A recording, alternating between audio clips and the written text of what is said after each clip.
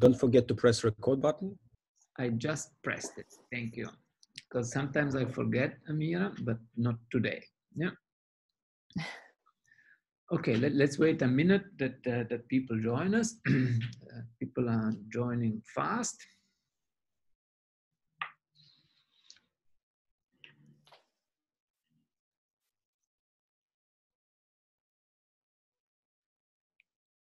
Gee, you're very popular, Amira. I think quantum machine learning is popular, not so much me, but yeah, we can pretend it's me.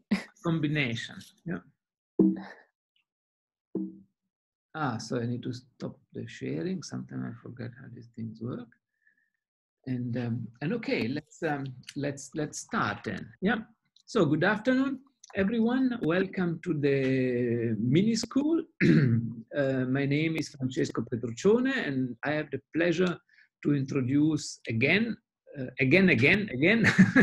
the speaker of today, and that is Amira Abbas. And as you know, Amira is a very famous PhD student in my group, yeah, which is famous because of her. And today she's giving us the third lecture in her course on quantum machine learning. Yeah, and if I remember correctly, today she will speak about training of variational models or something like that. Yeah. So Amira, thank you very much again for offering the course. And before I ask you to start sharing your slides, I wanted to thank all the participants, and there were 61 of them, who answered our first ever quiz. And you should have received the answer from Google, how well you did in the quiz. And next week, after the fourth lecture of Amira, we will do another quiz on today's lecture and next week's lecture. So pay attention today, so that you can do very well in the last quiz of the course next week. Yeah, and I will share now when Amira starts the link to the quiz of last week. So in case you missed to do it, you still have a chance to fill out the quiz of last week. So Amira, thank you very much. You are most welcome to share your screen and start with your third presentation, with your third lecture. Yeah, thank you very much.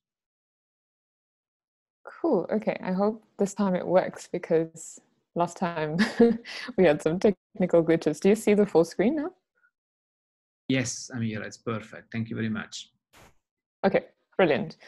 So yes, thank you so much again, Francesco, for such a nice introduction.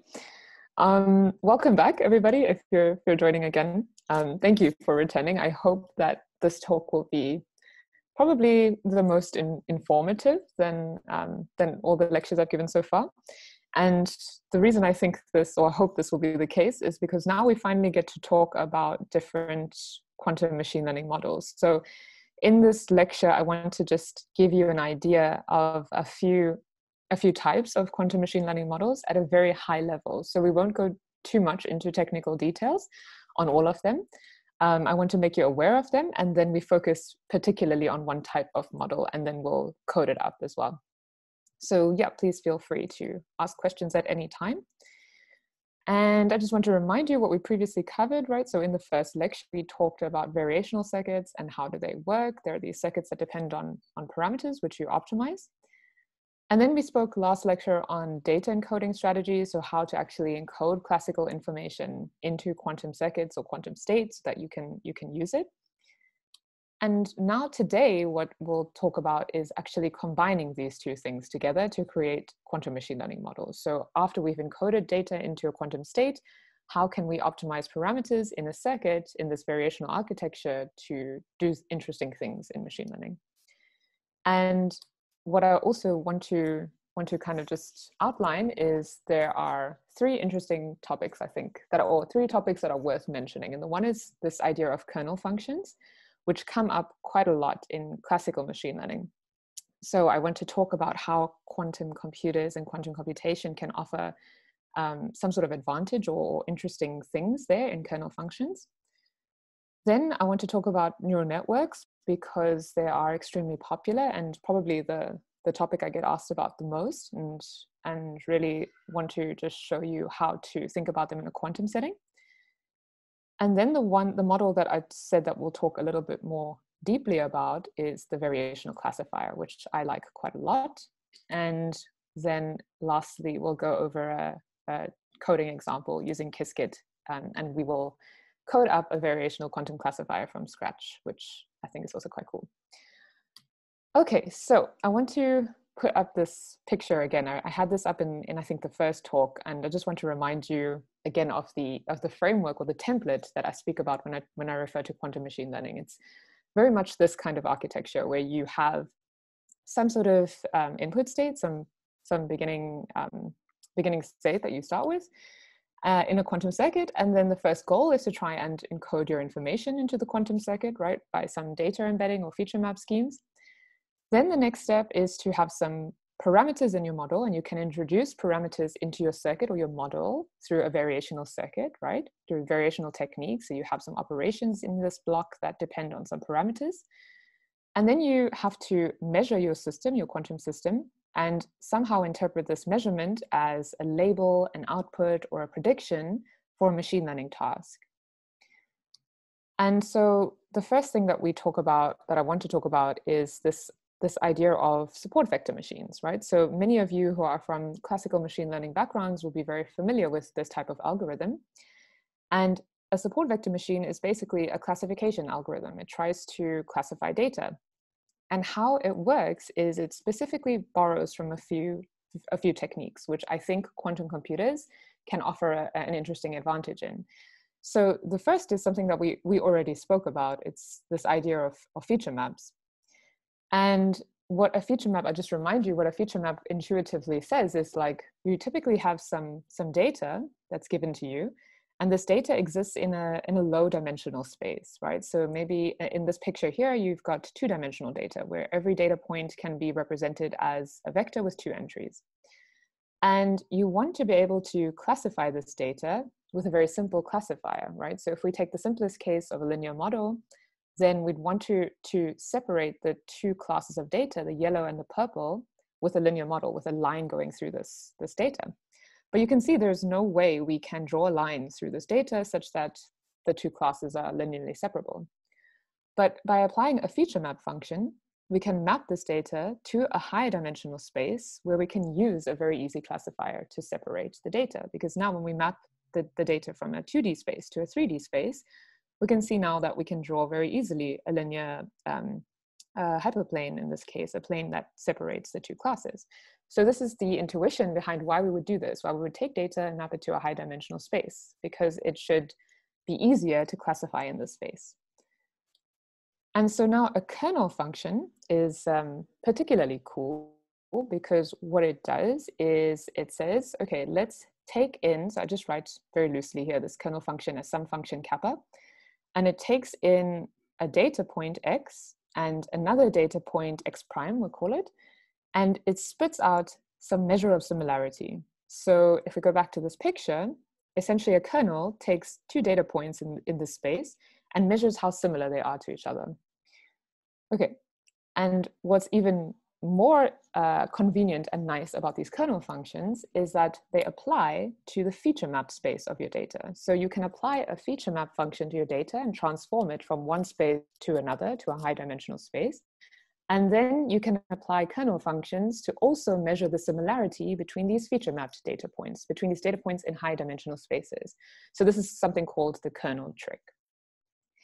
Okay, and what do these kernels actually look like, right? So typically, in a very simple form, you can think of them as inner products between different vectors. And these inner products give you an idea of how similar 2 vectors are to each other, 2 data points are to each other.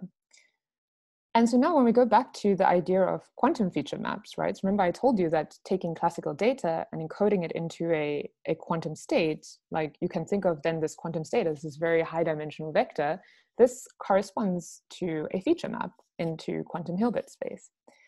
So if we have a kernel then that operates trying to find the similarity between feature map data in quantum states, then we can call this a quantum kernel, and we can write it also like this inner product, where instead of just, you know, the usual classical notation with a comma, we just have these pipes to represent this Dirac notation, which is really convenient, because if we go back to this picture here, if we have this picture and we want to try and use a quantum model to compute a kernel function, then all we have to do is arrange our circuit such that the output that we measure corresponds to a kernel that gives rise to an inner product of two states that we want to understand how similar they are to each other.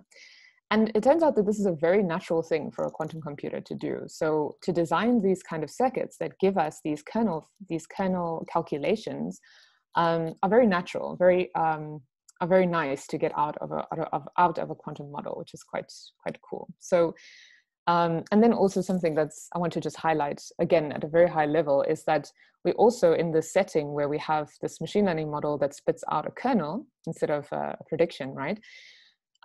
We don't have to think about these two blocks as being separate. So here you've got data being encoded, being embedded in a quantum state, and then some parameters in the model. But when you're encoding your data, you can also like teach your model how to learn to embed data into quantum Hilbert space. So you can essentially train the feature map in a model so that you can optimize the kernel output that you measure from the circuit, which is a really, really nice idea that was introduced in a paper that I think was published at the beginning of this year, which I'll put on the next slide. So basically they discuss about how the feature map, the embedding of classical information into a quantum circuit, can actually be trained and optimized by just simply plugging in the kernel into a classical cost function. This can be in a bigger algorithm, like in a support vector machine, so you have like a hybrid algorithm. But basically, the data embedding into a quantum state can be trained and optimized. And this picture is really nice. It comes from the paper that I spoke about by Seth Lloyd and a few others. It's called Quantum Embeddings for Machine Learning. These slides will be available. And yeah, I think it's really nice. So they talk about how they can take some data and embed it into Hilbert space optimally, such that they can classify the data very nicely. So if you're interested in these like quantum enhanced kernels and trying to understand how you can get a quantum enhanced support vector machine and other algorithms that make use of these kernel functions, I encourage you to read the following papers in the following order, actually. So this first paper talks about implementing a very nice and simple distance-based classifier. So they encode information into a quantum Hilbert space, and then they measure the distance between data points in this space and talk about how actually kernel functions arise from certain measurements that you do in this simple circuit. And then in this paper here, Quantum Machine Learning in Feature Hilbert Spaces, it's also really nice because what they do is they look at it from the other way around. They say, okay, if we have a data embedding strategy, what kernel does the circuit give rise to? So they look at like amplitude encoding and a few other encoding techniques, which we discussed last week. And then they look at the kernels that can arise from these circuits. So this is also quite nice. This paper here is a beautiful paper, Supervised Learning with Quantum Enhanced Feature Spaces, where they talk about a quantum support vector machine, where the kernel that they create using a specific type of circuit is conjectured to be classically difficult to calculate. So this paper really argues for a quantum advantage, if you will, where they say that their kernel is quite hard to simulate with a classical computer, especially when the data becomes high dimensional. So this is quite interesting. And we'll also talk a little bit more about this paper as well. And then the last paper that I want to mention here under this kernel stuff is this quantum classifier with a tailored quantum kernel. So this was also a really nice paper that extends very much what happens here in this distance-based classifier. And they show that with some neat tricks and measurements, you can actually extend this idea of getting kernel calculations out of a quantum circuit. And you can also get like higher powers and orders of these kernel sets. So it's really quite nice. And I think this is quite a nice literature review in this area. Okay, so that was that. And one thing I want to also say is, if you're from a classical machine learning background, you might immediately say, but calculating the inner product is not hard, right? It's easy, even if you're in an infinite dimensional space. And the reason why I think these kernel calculations coming from quantum circuits are nice and beneficial is because very often you want to build up a very large kernel matrix. And even though like the entries of these kernel matrices might be easy to calculate, might be, not always, the bottleneck is really building up this matrix of every single point with each other, trying to calculate the inner products of every vector with every other vector. And so I think this can be sped up quite a lot with the quantum circuit being designed to instantaneously spit out a kernel output, a kernel calculation. Okay, so that is kernels very quickly in a nutshell. Then I want to talk about neural networks. Okay, and so the reason I actually always try to avoid talking about quantum neural networks because everybody is always very excited about the idea of neural networks, right? Because they work so well in the classical setting. In practice, these models are very powerful. They can learn almost every pattern known to mankind. And then the next thing to naturally wonder is like, obviously, quantum computers quantum neural networks can offer some advantage or some boost or something good here in this neural network architecture, right? And I think it's rather disappointing what quantum neural networks actually can offer, and allow me to motivate a little bit why we shouldn't really, in my opinion, this is not really where the gold is in quantum machine learning. So I'll remind you very quickly about what a neural network is, right? So I just want to watch time. Okay, perfect.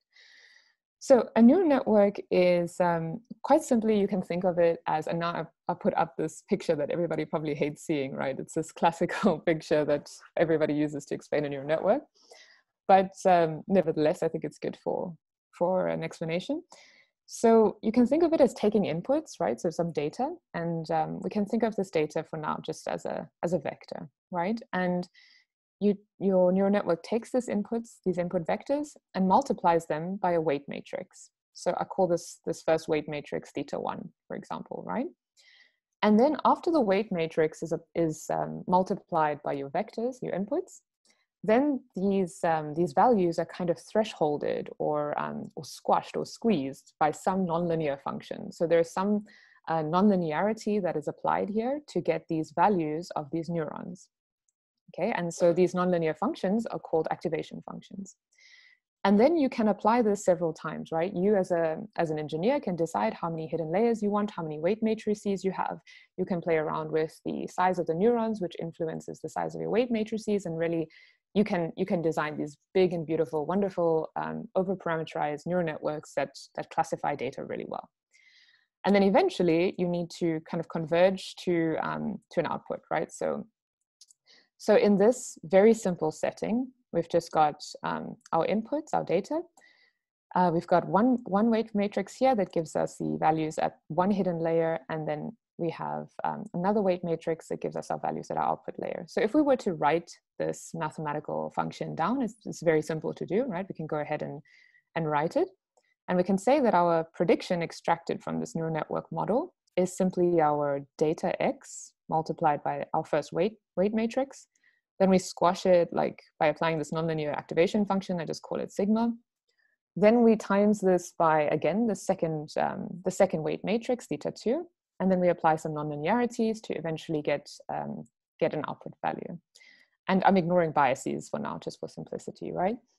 And so this is just a neural network. It's simply like a bunch of linear functions. And then in between are these nonlinearities.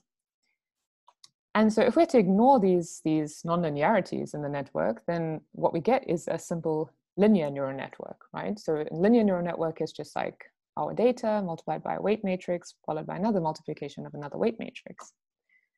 And so now if we go into the quantum setting, and we try to think about quantum neural networks, and especially in our circuit picture, right? So in our circuit picture, we've got some starting states. Let's say it's initialized in 0 states, and then the first step is to encode our data.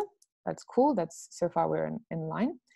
And now we want to try and apply weight matrices, right? So we can do that. We can simply apply some operations, right, to the input state, which encodes our data. And these operations are parameterized. So we can think of this as like our θ1 weight matrix, if you will. And And then we can do this as many times as we want, right? We can apply another block with more parameterizations and call this our second weight matrix. But to inject nonlinearities in between these things, like a classical neural network does, is something that's really unnatural and very hard to do in a quantum computer, because these operations are unitary, right? So they have to be linear in some sense. And so if you want to create nonlinearity in your model in a quantum setting, then the source of nonlinearity really has to come from your measurement operator. And so there are tricks and things that one can do to create these nonlinearities through measurements. But really what I want to highlight and what I want to show to you is that to try and get these like activation functions between these weight matrices is something that's really unnatural and really hard to do in a quantum neural network. So I think that we shouldn't try and adapt quantum circuits to this structure, but really we should try and see what interesting models can we get from the circuits that we can build and can have. So not look at it going from classical to quantum, but rather just what does quantum give us? And then if you're interested in quantum neural networks still, I mean, rightly so, right? I mean, there's still very beautiful proposals for quantum neural network models that I encourage you to read about. But they still have some issues. So for example, this paper here, Training Deep Quantum Neural Networks, was published this year, and then not so long after, another paper, I should have actually put it up, came in and criticized this proposal for this deep quantum neural networks very harshly, I might say, because in this paper they write it very beautifully and they really sell deep quantum neural networks to be better to train, higher accuracy, all these wonderful properties. But then another group came and showed that actually these quantum neural networks fall into the trap of barren plateaus, these vanishing gradient problems, which we'll talk about in the last talk. So I think one has to be very careful when thinking about quantum neural networks and making bold statements, because there's still a lot to understand about the issues around them. But some other very cool proposals of models include like the variational quantum autoencoders. You can go read about this proposal, how to do this on a quantum computer. They use a variational circuit here as well. The QGAM paper is very nice. And this quantum convolutional neural networks paper, I actually haven't read it, but I put it in here because it's referenced in quite a few papers to be an interesting architecture. So if anybody reads it, please let me know what you think and send me a little summary. Okay, so before we go into the variational classifier, are there any questions, Ilya?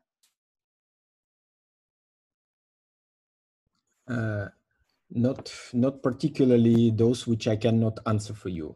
So you can just brilliant. give, because they're mainly like on the links onto the things, and so nothing. Wonderful.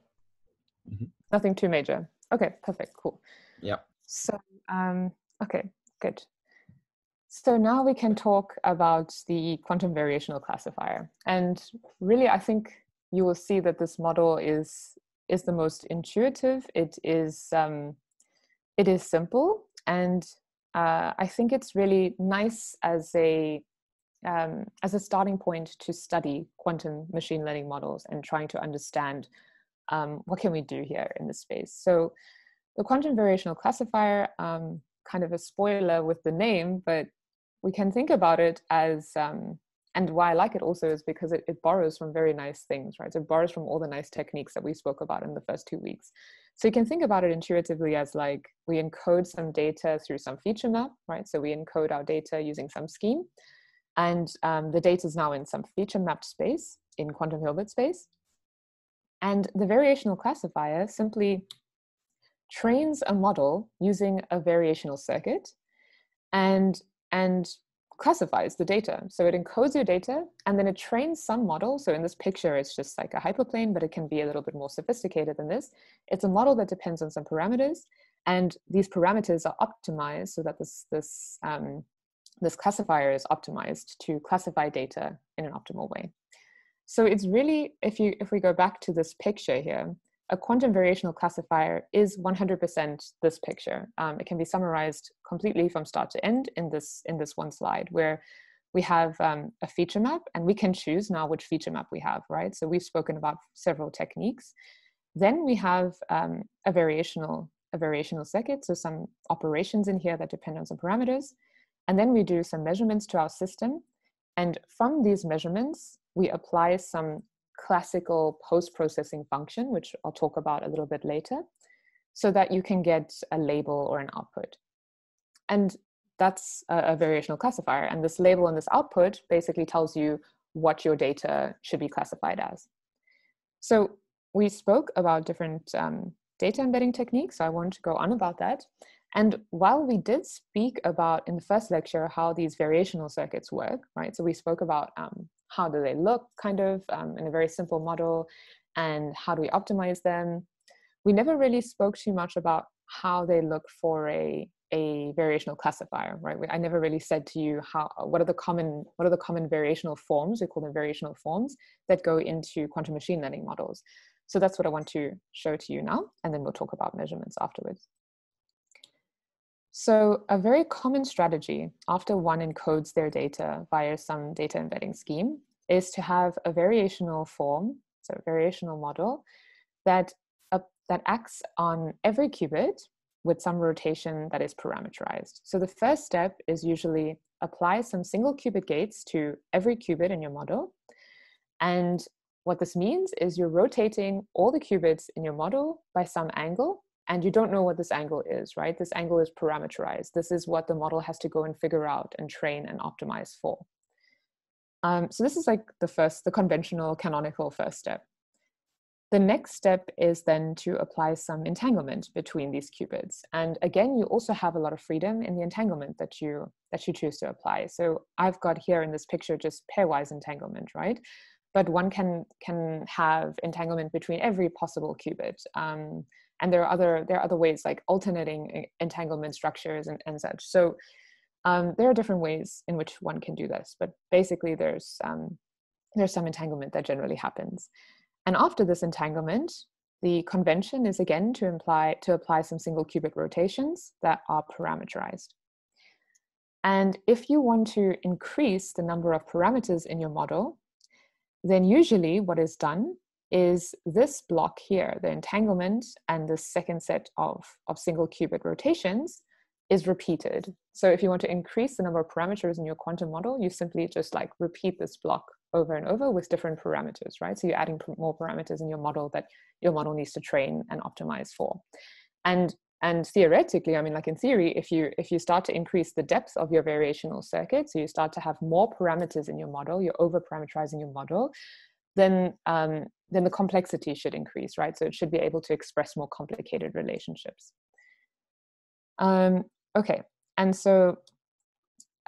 just want to highlight that, like from this paper that we spoke about earlier with the supervised learning quantum enhanced feature spaces, they propose a variational form very similar to this, but instead they also add a layer of RZ rotations that are parameterized, and then they repeat this block as well in the variational classifier.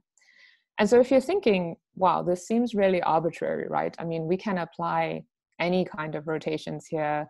We can do so many different things with the entanglement structure. And why RZ? You're totally right in thinking this.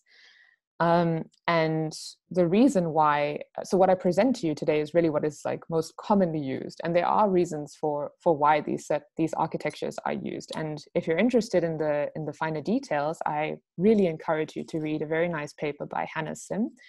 She also goes by Sukin.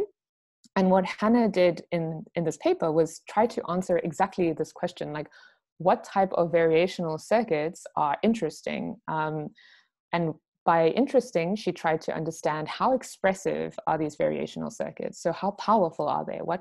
How good are they at expressing lots of different functions?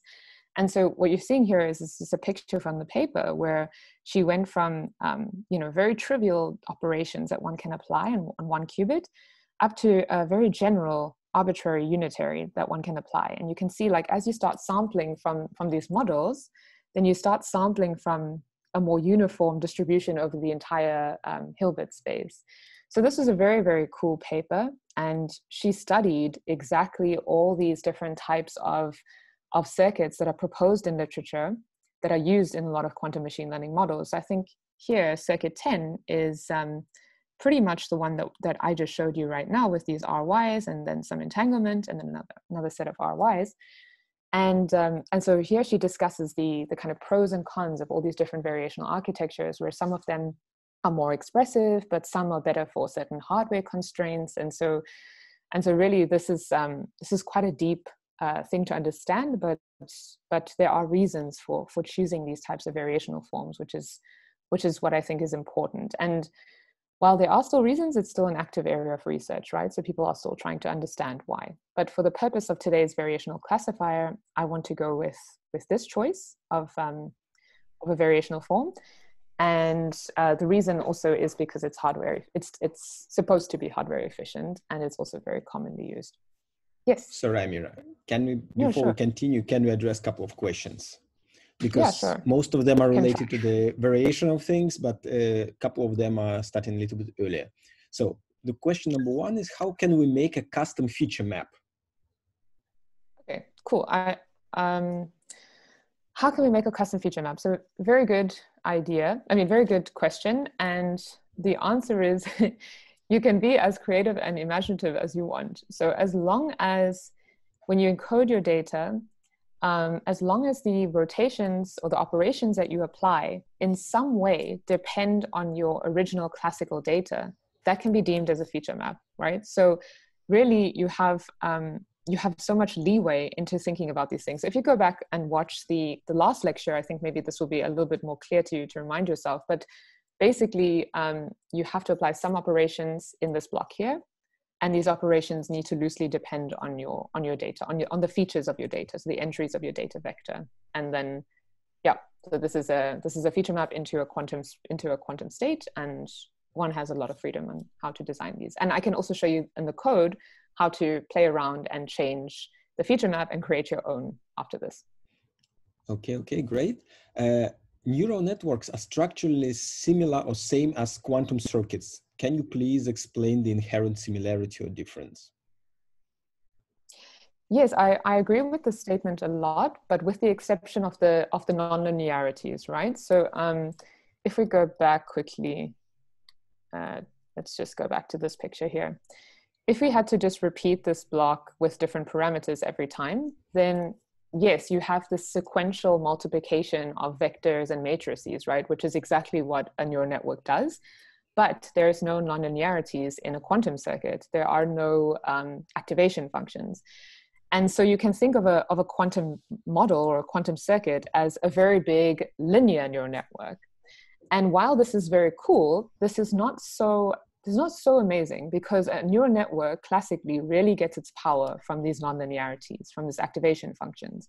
So while linear models are still interesting, they're not as powerful as the models with nonlinearities, because these nonlinear neural networks have something called a universal function approximator theorem, right? They can approximate in theory any kind of complicated functions, while linear neural networks cannot. They don't have this property.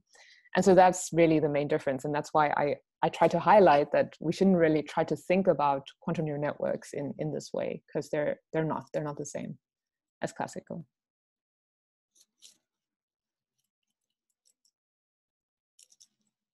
Hello? I think I've got a couple of internet problems. Sorry, let me just no go problem. Back. Okay, so the next question is, because I was just being kicked out. Okay, now I'm back. Okay, are there any hints that QNNs share the same universality as CNNs? And can they approximate any nonlinear functions in this sense? Yeah, so I would recommend reading a very nice paper that came out recently, and it talks about the kind of functions that a quantum circuit can give rise to or approximate based on the data embedding structure. And I can't remember the title of the paper, but it's written by Maria Schult. And I think if you just Google like quantum data embedding Schult, or you can go to the last lecture, because I referenced it in the last talk. And in this paper, they actually show that that quantum models can serve as a universal function approximator in the data in some instances. And the class of functions that these circuits give rise to are really interesting and very, very nice. So in a very general sense, I don't think there is a proof that QNNs can have the same function approximator as the theorem as in classical neural networks and convolutional neural networks. But I still think it's a work in progress, and maybe we will get to one. I'm not sure. Okay. So and what is the purpose of entanglement in a quantum variational classifier?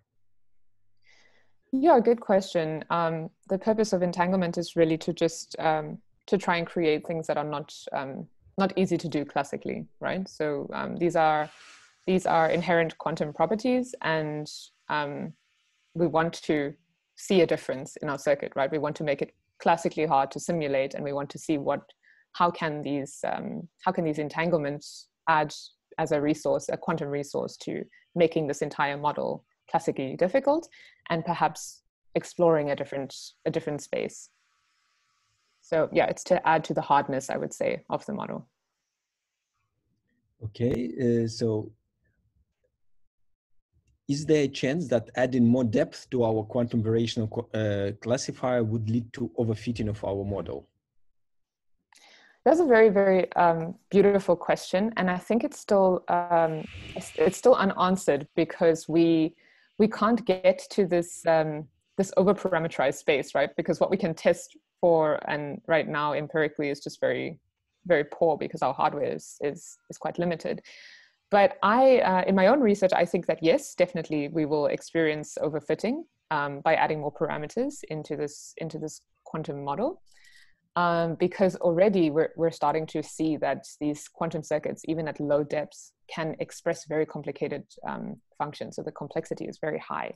And if complexity is high, this is not necessarily very good for capacity control in classical machine learning, right? Where you're trying to find the optimal balance between overfitting and underfitting. And so I think that this is something that still needs to be properly understood. And I think that it is definitely a trap that quantum models will fall into. Okay, and can I ask a couple of more generic questions, and afterwards we could keep going? Okay, so sure. The first question is, as the set Lloyd says, machine learning is a lot of linear algebra and quantum computing is a lot of linear algebra. Do you think that Julia is going to be better than Python for quantum machine learning? Yeah, I wish I knew the answer. I must confess, I haven't used Julia, so maybe this is something I must check out, especially if someone is kind of recommending it in a way, right? That's cool. And I very much like and agree with the first statement. Yeah. So I'm sorry, I don't know. Yeah. I think now with the update over the Python with so-called JAX architecture, which is allow automatic differentiation, there is a strong movement away from Julia, because Julia is not supporting automatic differentiation. But that's just, again, I'm also not an expert, but that's what I understood. Okay, and the second generic question about your internship hosts, IBM says that they're going to have around 1,200 qubits by 2023. Do you think we'll have a useful applications for quantum machine learning algorithms with that computer? Yeah, I mean, so we already have useful applications, right?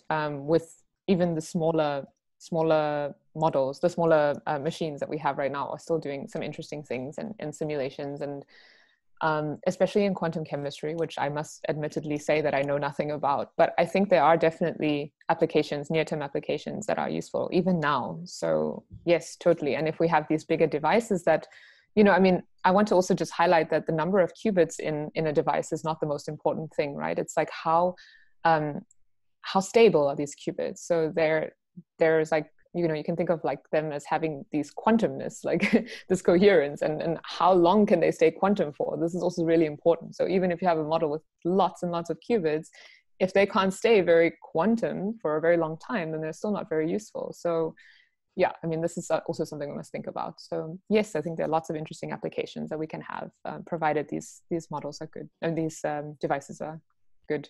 Stable. Okay, and the last question which I'm going to ask, because there is quite a few, but I don't think we should answer all of them. We should just keep going. Sure. So on your slide, U is a unitary operator, of course. What are the typical unitary operators taken in such circuits, and what are they?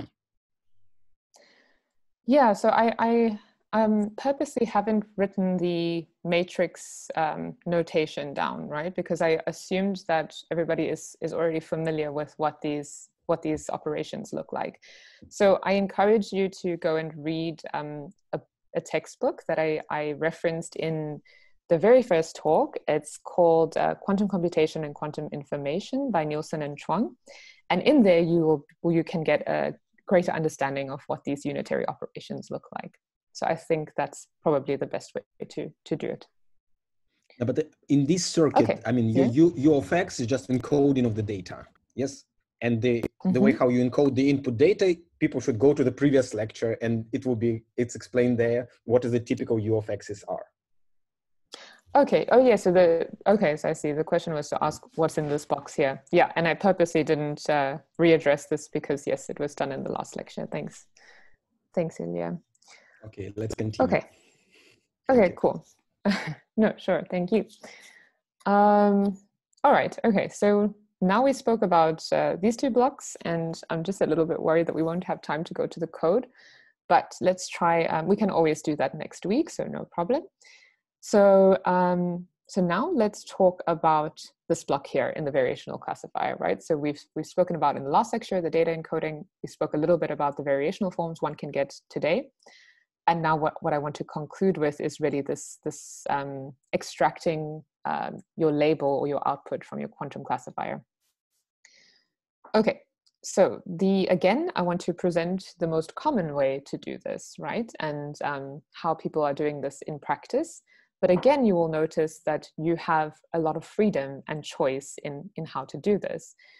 And while it may seem arbitrary, there are justifications. And again, I will try to explain why.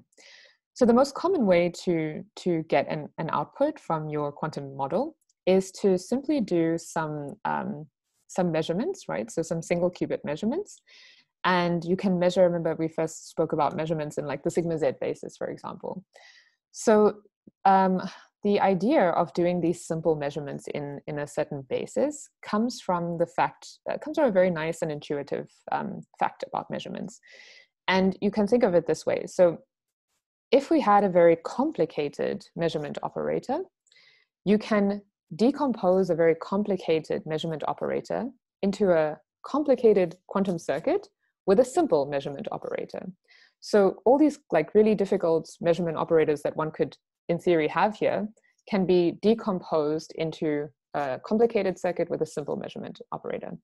And so by having a variational block here, you can essentially think of this structure as like, learning some parameters of your model, but also learning a complicated measurement process so that we don't have to worry too much about injecting a very complicated measurement operator here. We can do simple measurements, and the variational circuit will like take care of learning.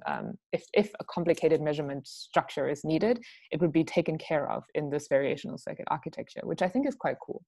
So that's the intuition as to why these simple measurements are done in practice. And in a lot of quantum models that you read about in the literature, very often they don't even measure all the qubits, they just measure one. So there are different techniques and different ways to do this, but I would just talk about like simple measurements in the basis of all qubits. And so when you do this, when you measure, what you can get is an output bit string, right? So you can measure every qubit and you'll get every time an output of zeros and ones, right? Associated with each qubit. And then if you repeat the circuit over and over again, then you can start to get an expectation value. You start to get a distribution of your outcomes. So you have possible basis states associated with the circuit. And then if you repeat the circuit over and over and over again, you can start to understand the distribution over the possible basis states, okay? And so once you have these basis states that you can extract from measurements from your circuit, you can apply what is called a classical post-processing function to these strings, to these outcomes. And so I'll talk about what these classical post-processing functions can be. But basically, you can think of it as a way to map the distribution of your outcomes over your possible basis states. and maps it to a distribution over your labels, right? Over your label classes. So in machine learning, you always have, in a supervised setting, you always have labels for your data, right? So in a binary setting, you can have two classes where, is it a cat or is it a dog? Is it class 1 or class -1? And so some probabilistic models kind of split out probabilities over different classes, right? So what I'm trying to say or highlight here is in a quantum variational classifier, you can get a probability distribution over possible basis states through lots of measurements, and you can convert this probability distribution to a probability distribution over your possible labels. And I'll show you how.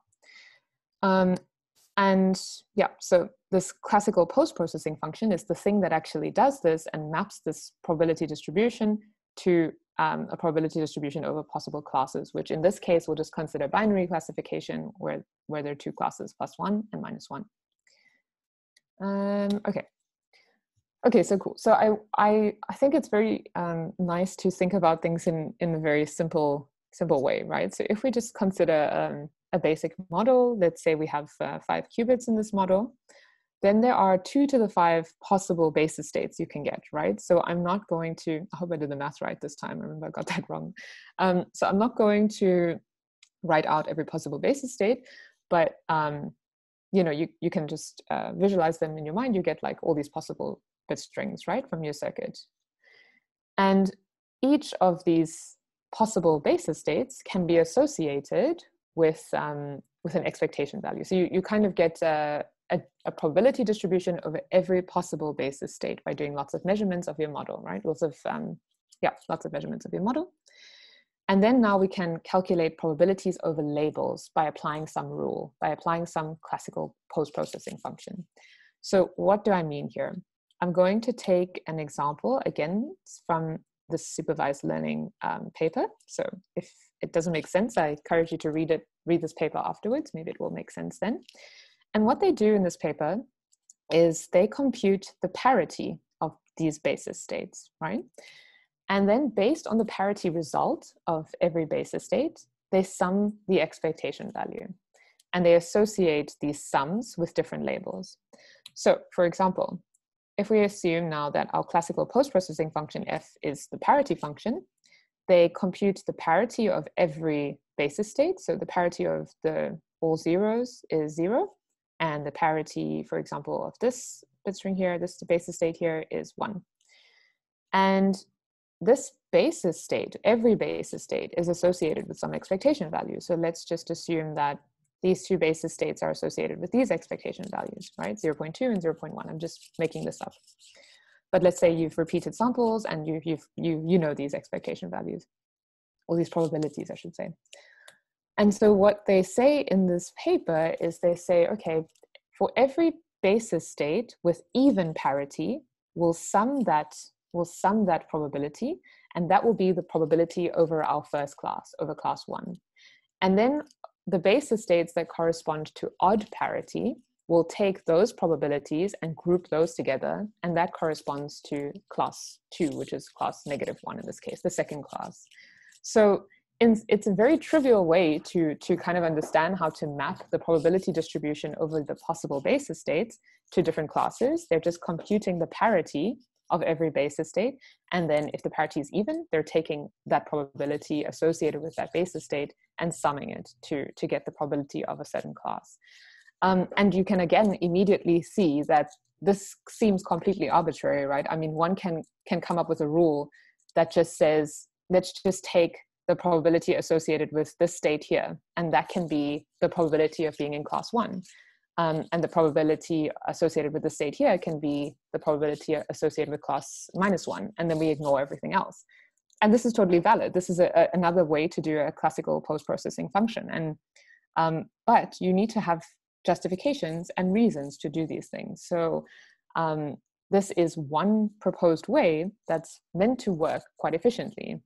And it's interesting that there's still, we don't really understand, because we have so many different ways in which we can post-process and do these things. So really, again, the door is open to explore what different methods we use. But this is one method that's used from the variational classifier, and it's the method that I will use in the code after this. Okay, so yeah, so I want to put up this picture now again, just the full one, right? So the quantum variational classifier can be summarized in the slide where we've talked about this data encoding here last lecture, and we also coded this up using Qiskit. So we're going to make use of these feature maps again in the code. And then now we've spoken a little bit about the variational circuit, where this can be repeated if we wanted to increase the number of parameters in the model. And now finally we spoke about like extracting from measurements labels so that we can then plug these expected labels from our model, these predicted labels from our model, into a classical cost function and check how did we actually do with a particular model, and then optimize the parameters in this thing. Okay, and then once we've extracted the labels, a very quick comment is that now we can make use of any classical cost function, right? Because we've got labels from our model, and we've got labels that are true labels from the actual data. In a supervised setting, we can check this using mean square error, cross entropy loss function. We can do a lot of nice things. So the cost function that we'll be using today is a sigmoid cost function, which kind of looks like this curve here, where if you intuitively try to understand it, the probability of, let's say our model assigns a probability of 0 to the correct class label. And that's really bad, right? Because it's saying that there's no chance that the correct label is the label. So the cost is really high, it's at its max. But as the probability of assigning the correct class label increases, so now if we go here, the probability is 1 of assigning the correct label. So the cost goes down to 0. So this cost function really nicely captures the relationship that we want to see. If our model is very confident about the right value, it's got a very low cost associated to this. If our model is very confident about the wrong value, it's got a very high cost, which is quite bad. Okay, so now I want to quickly go. Let's see, how much time do we have? We have 8 minutes. Maybe it's worthwhile doing the code in the next lecture, and we just take a few questions now. I'm not sure, what do you guys prefer? If you want to go 5-10 minutes above the 3-hour deadline, you're welcome. Yeah, as you wish. Okay. Everybody will be very happy to comply. Yeah. Okay, cool. I also will not be offended if anybody needs to leave. I'm very cognizant of time, but let me stop sharing and I go now to the code. And if people want to come back later and watch, that's also perfectly fine. Okay, so let me share my screen again. Okay, do you see the Jupyter Notebook? Yes, Amira, thank you very much. Okay, perfect. So now in this notebook, and also I kind of predicted that I might not have time to code live this time, unfortunately. So most of the stuff is already pre-populated. And this will, of course, be available to you to go and play around with. And in this thing, we build exactly the variational quantum classifier that I put up in the last slide. And there are a few things that you can go in and tweak and change yourself. So the data that I'm using is, so everything is built here with Qiskit. And in the next lecture, we'll use PennyLane again. But for today, we'll do Qiskit. And the data set that I use is one that's imported directly from the standard data sets from Qiskit.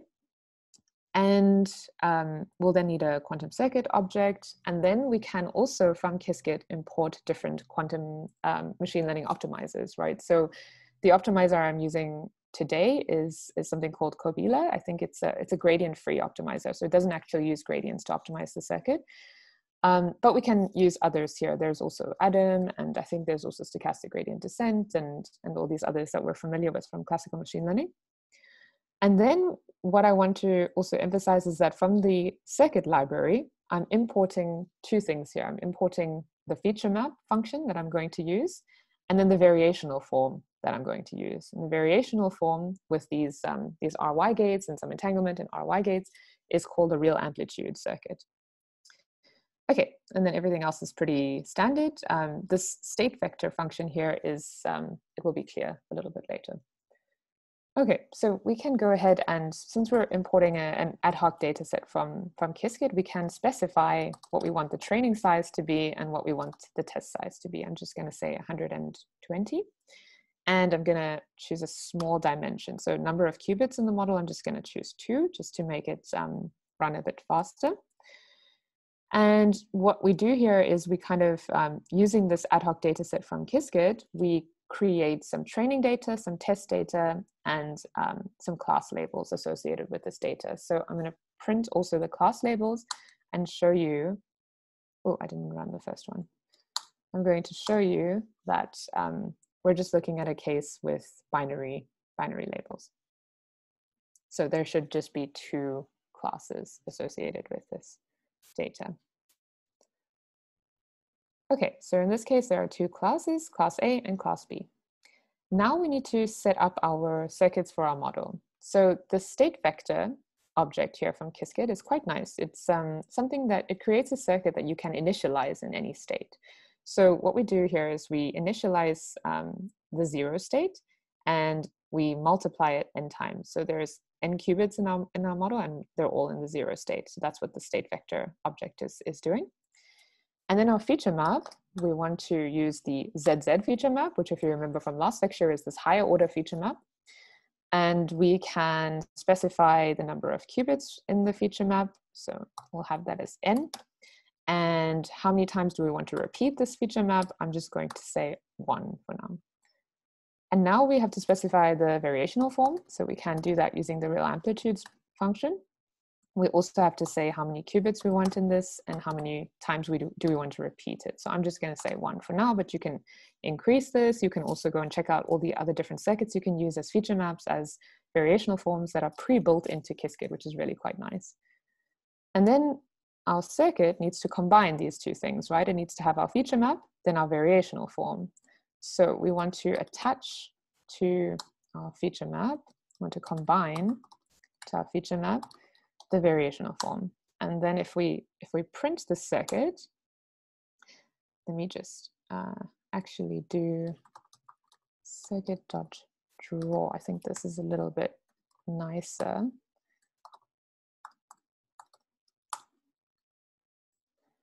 Then we can see that we've got the first part is our feature map. So the feature map does header mods, encodes our first feature, second feature, and then our product of features. And then we've got our variational form, and we just have 2 qubits, right? So we've got an RY and RY, some entanglement, and then another RY and an RY. So we have 4 trainable parameters, θ0 all the way to θ3. So this is our model and a very simple version of it. And then we have to create a few functions that are necessary for this variational classifier. So I won't go through them in detail right now, but if you have any questions, I mean, go through the notebook and then we can discuss them in the next lecture. But basically what these functions do, so this one right here, let me just run it quickly. What it says is, let's associate the parameters in the feature map with our data, and let's associate the parameters in the variational circuit with parameters that we pass to this function. So it's just associating in a nice dictionary the data with the feature map circuit and the parameters with the variational circuit. Okay, and then we can test this by assigning the parameters and passing through this dictionary function. So if we do that, we can see very nicely that for example, for this data point and these parameters, the model actually is using the correct stuff that we passed through it, right? So in our last lecture, we did it very untidily, where we passed all the data in a for loop. But here we create a nice function that does this in a more elegant way, I think. Okay, and then the next 2 functions that we need are like this assign label function and return probabilities function. And this is exactly what I spoke about, where I said we have this parity post-processing function. So what this assign label function does is it takes in a bit string and then it returns the class label based on the parity of this bit string. And the return probabilities function then returns a probability distribution over our possible classes. So this is exactly what we want for our model output.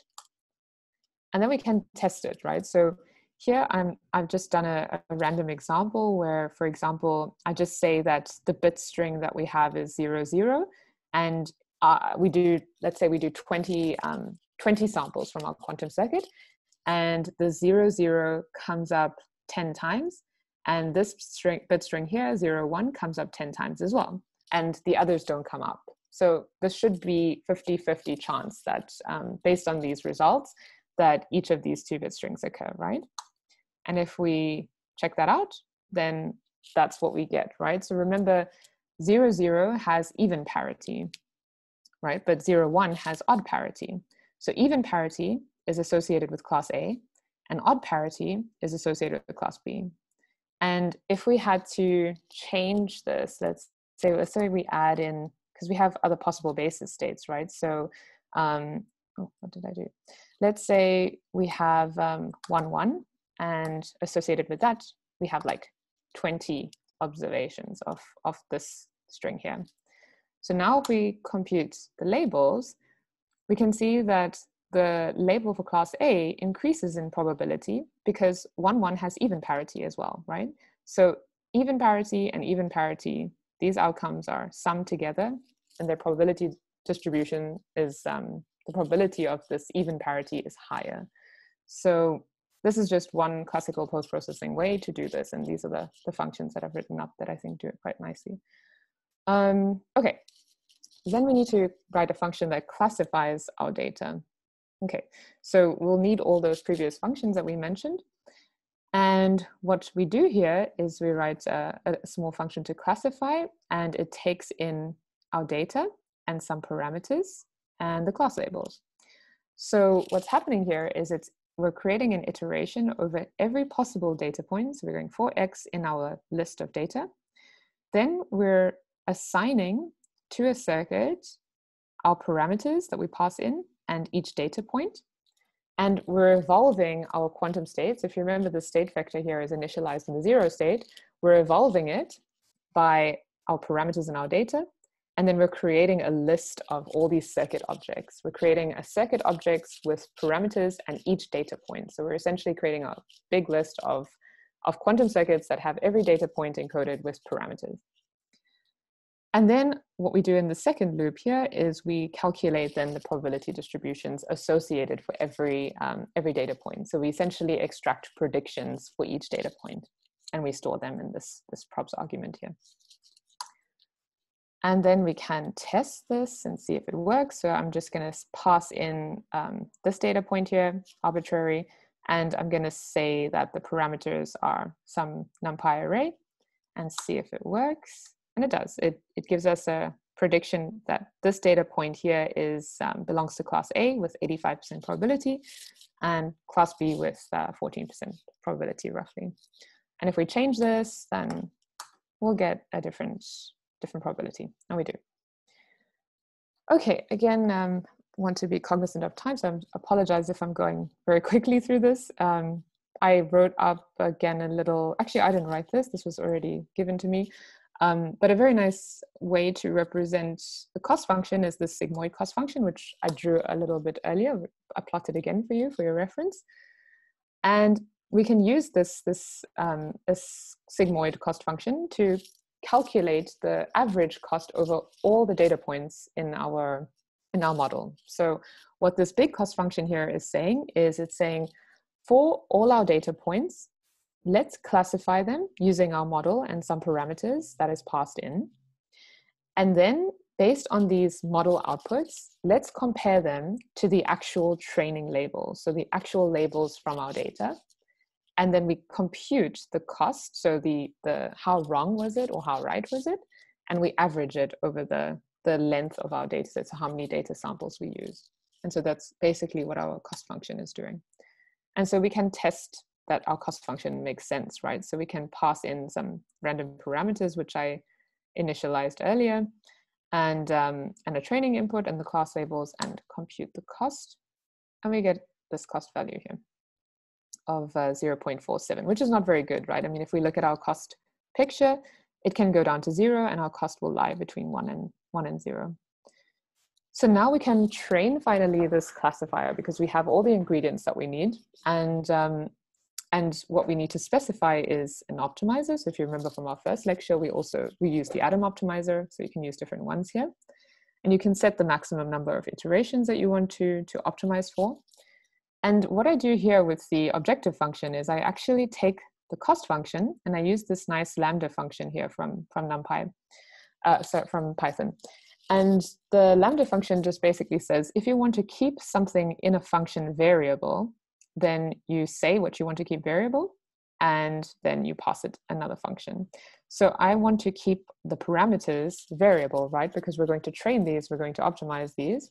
And so the objective function is really this lambda function, which is this cost function, but the parameters are not fixed. There's something that can vary and we can train. Then we initialize the parameters randomly. And then we can use Qiskit's optimizer to optimize this whole, all the parameters in the model in the cost function. So this is really quite elegantly done, I think. I mean, not by myself again. And yeah, I haven't, I've pre-executed it. So I want to just show you, because in the interest of time, that we start with an initial cost value associated with these parameters that are randomly initialized.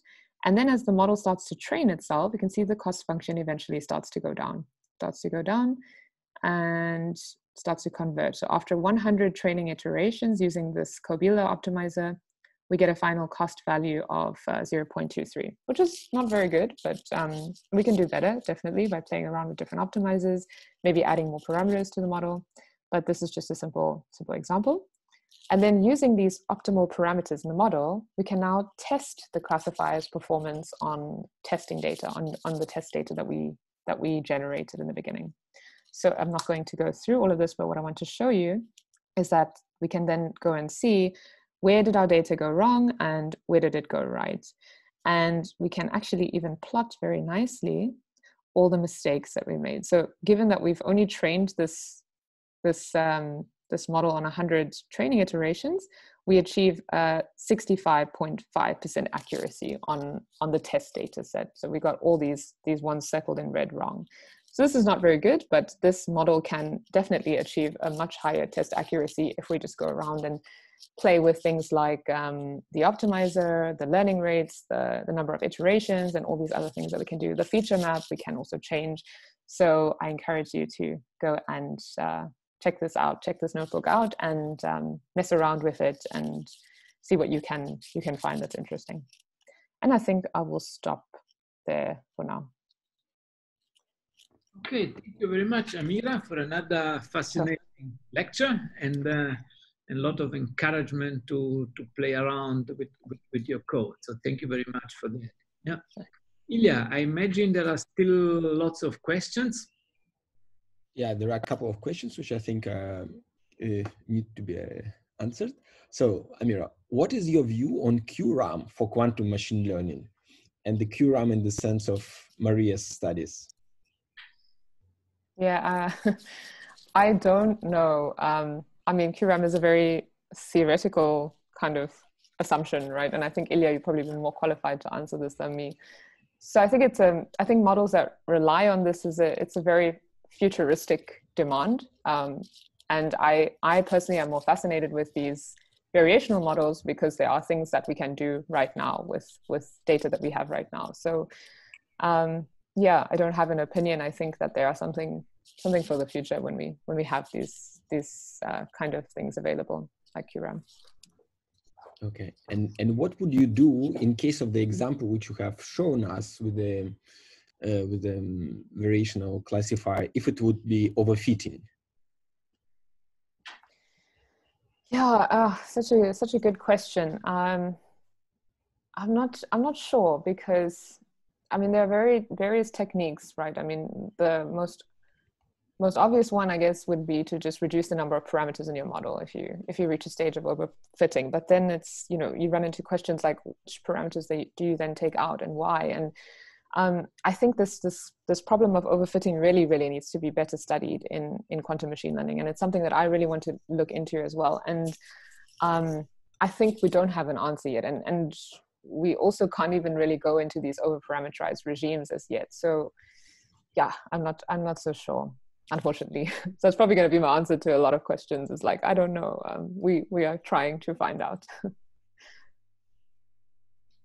Okay, so I think that's all.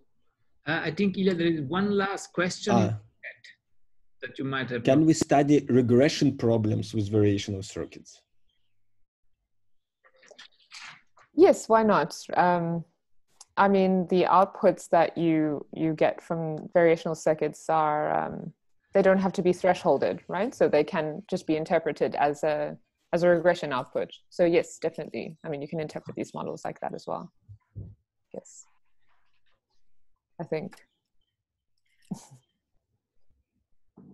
Yes. If that's the question. Okay, cool. Thank you very much, everybody, for staying late. In the chat, Ilya, I don't know if you've seen it. Sorry?